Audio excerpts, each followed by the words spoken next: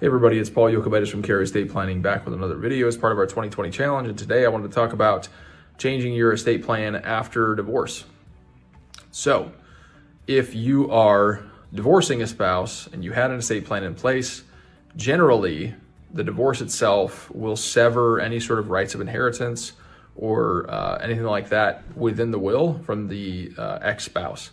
What it doesn't do, though, is realign your fiduciaries. It doesn't reset the order of executors. It doesn't anticipate any changes in circumstances of how your beneficiaries will receive your wealth. So generally, divorce is one of those life events that warrants a reevaluation. It may be that your plan doesn't need to be changed at all, but it may be that there needs to be a massive overhaul or anywhere in between. So we wouldn't know that until we actually look over your plan and see what you have in place, what your objectives are, and whether those two things are in line.